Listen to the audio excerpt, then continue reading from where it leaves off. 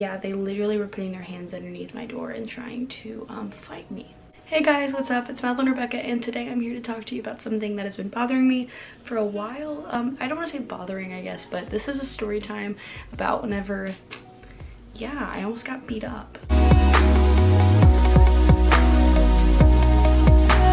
This is me really showing a lot of my information with you guys, so take this as a compliment. Also, I'm not going to say names due to purposes of confidentiality, as well as I have gotten over it, but this was just a huge moment in my life and I figured somebody might be able to relate out there, so let's talk about it. Also, I'm in my sister's room, so Jillian, if you're watching this, I apologize, but your room has great lighting. Also, if you've never been to my account before, my name is Madeline Rebecca. I post every single Monday, but this week is not a Monday, but it's still, I try to. So Madeline Rebecca here, and I post about really anything and everything. Growing my channel, just trying to get out of my comfort zone. So follow along for the journey, like for more, subscribe just to let me know that you're there, and let's get started with today's video. So I decided to do random roommate. I did this in Murray and it went great. Like I had a random roommate and she's still my best friend right now.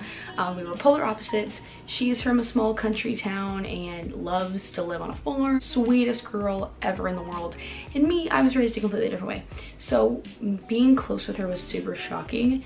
But like, she's one of those people that I don't think we would have ever been friends without this, but I was truly blessed by meeting her. I came back to SIU, I figured, well, I might as well just go ahead and do random roommates again. I had 3 roommates, but it was a 4-bedroom apartment, and it was really like, it went well for a while. One of the girls moved out a little early, so it ended up just being 3 of us in there, and I got really close with one of the girls. I don't want to say like super close, but like she was really cool. It was really nice having like dance, my friends on the side, and then like having different roommates. Like it was a different crowd of people. It pushes you out of your comfort zone. Everything's great. And then I ended up getting a dog, which the dog was a terror, but I was just trying to be a dog owner, so they did deal with that process. Sorry, this just makes me feel uncomfortable to talk about. So I started watching my dog one day and they were all cool with it. Like, I mean, they liked the dog, like nothing was wrong. I just personally, like, the dog was very he wasn't a people person. Like, he was okay with the people he was around, and he liked them, so everything was fine. And also that was in the early stages of me getting the dog, and like my dog was fine for about probably 3 weeks, so they didn't really see the worst parts that I had to see. That's another story time. I'll probably make a video about that coming up soon. But anyway, I didn't see the bad things. So they were watching my dog. They talked about decorating the house for Christmas. Now this was like it wasn't even November yet. Like, we're talking end of October. So I was very confused. But it's not my place only. So I was like, you know, that's fine, whatever, cool. So they actually were gonna decorate. I was at dance practice, so I just left my dog there. And I came back and all the lights were on. The house was completely a mess, which is whatever, you know, it's not just my place. I had like a chair that was in the living room and they'd thrown it in my room, threw other stuff in my room, and like, I'm talking not like placed in my room. Like, I couldn't open the door because there was a chair blocking it. And then my dog was just sitting on the couch with like a lamp faced towards him. So it was like the most weirdest experience. Like, I walked in, there was just a light on Theo and nobody in the house. So I was kind of bothered, to be honest, and I didn't really know how to handle it because I kind of felt a little weird for the past few weeks before that. Like, nothing had happened, I just felt like there was something off and something that they weren't telling me. So I went ahead and I just grabbed my stuff, I grabbed my dog, went to my boyfriend's house and left it alone. I came back from my boyfriend's house with my dog because I knew that like there's nothing I can do, you know, I have to do it. So then that night I knew that my friend Gabby, the one that I just talked about, my freshman year roommate, she was coming the next night. So I was getting ready for her. Also, we had a game in the morning, so I knew that like whenever you have an SIU game, we have to get there like 8 a.m. that day before to go through every single step of the game, and then we come back later. So I know I had to get up early. Well, they like to party, and by that I mean like have music blaring on the TV until like 4 a.m., 5 a.m. Whatever, cool, like that's fine. So I texted them, I said, hey, please be quiet. I have to get up in the morning, and also my dog, like Theo could not deal with sound. You know, and I mean, that's annoying in itself, and I totally get that, but he couldn't deal with sound. So I was like, okay, whatever. Like, Theo's literally barking as well as I need to sleep, so they wouldn't be quiet. They actually turned the TV up. Nobody texted me back, and that was that. So I got up at like 7 a.m. to get ready to go to the field, and I saw them out there, and one of them looked at me, looked at my dog, and went in her room. Like they had finally went to bed. I'm not kidding you, 7 a.m. So they had been partying all night, having this music blaring all night. And then I looked at, we had like this little board in our kitchen, and I looked at it and it said, "Your dog peed here, thanks," and put a line and drew like to the pee on the floor, which by the way, it ended up being wine. It was not pee. I had not had Theo out there, so there's no way that that could have happened. As well as I had taken out the trash for the following the 2 months before that. I had taken out the trash, I had done the dishes, and also like I want everything done a certain way. So I knew, like, I have learned now that I cannot expect everyone to be as clean as me. I cannot expect everyone to have the same thoughts as me. So it's whatever, but I had done everything. So let's say that my dog did pee, okay?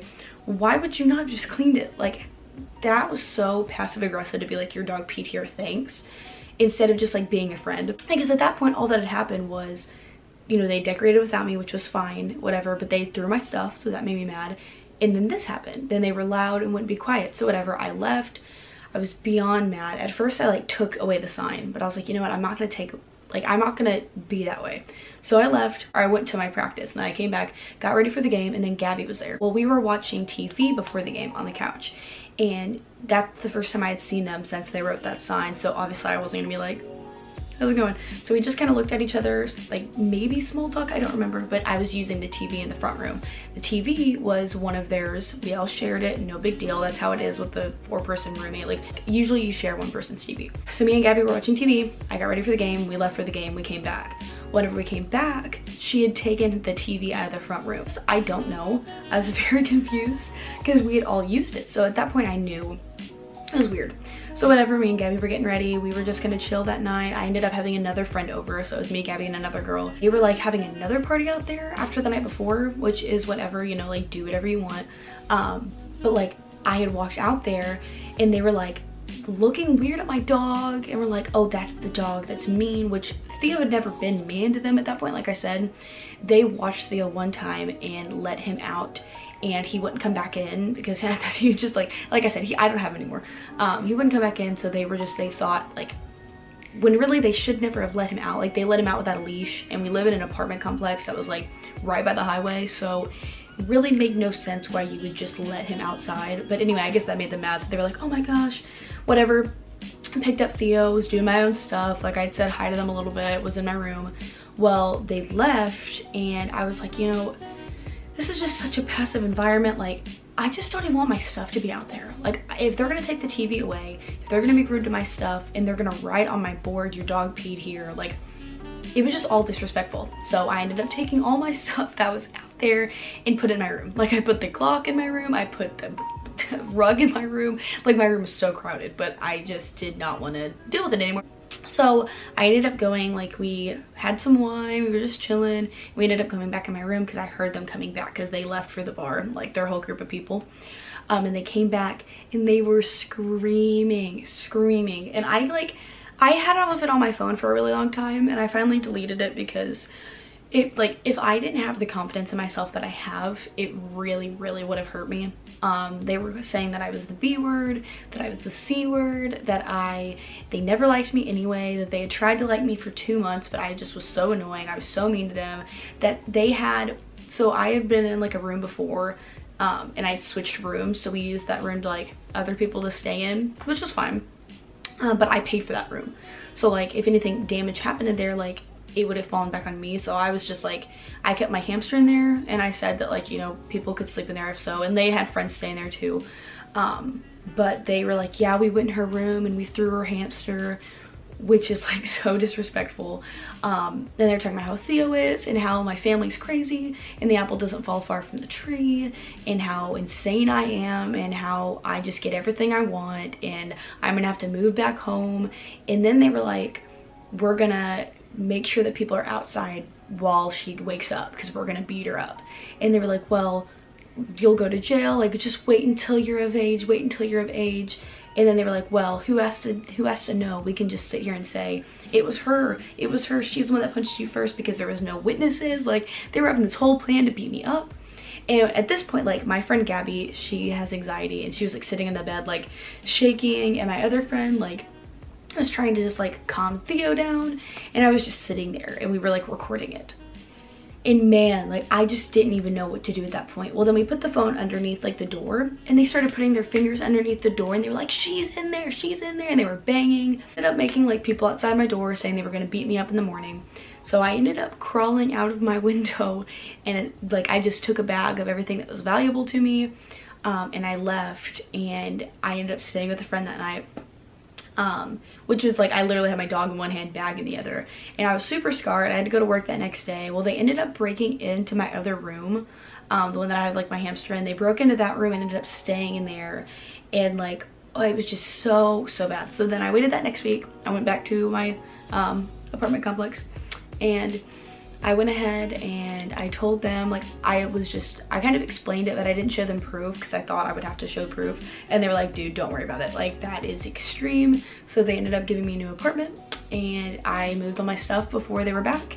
And they had like, one of them had let me borrow a phone case, which actually, no, one of them had let me have a phone case, okay? She was like, you can have my phone case, I don't use it anymore. Why would you borrow? Like, why would you expect me to give that back when she gave it to me? But after I moved out, they were like, if you don't give me that phone case back, I'm gonna tell the apartment complex that you stole it from me. So I just gave it back to the apartment, and I said, just in case if they tell you that I stole this is that, I want nothing to do with them. And that was it. And I blocked them on everything, and I saw one of them at the bar afterwards, and they were like, we miss you. And it's just like, it really sucks because I was close to one of them. The other one, not as much, but I was really close to one of them, and like, I think that always hurts worse. Like, whenever you're really close to a friend and they don't stick up for you, and they're the ones calling you these words, and they're the ones letting all these people be rude to you. Like, it really sucks. I'm over it now. It really opened me to a lot of new things. I made a new roommate. I was able to move in with one of my good friends. Like, truly, it needed to happen. It helped me find myself, all these kinds of things. But if you're watching this, I'm not mad, and we both just had to grow up, and we both probably made things wrong. It was just really intense, and I wish it wouldn't have gotten as violent as what it was, but we all grow up. So that's my story time. That was my second time living with random roommates. Will I do it again? At this point, probably no. That really did scar me, but it made me who I am today. So I'll be back next week. Comment below if you guys have any horror stories, because I've heard some bad ones out there. Like, mine's pretty bad, but I've heard some really bad ones. So comment below, and I will try to reply as much as I can. So thanks. See you guys next week. Bye.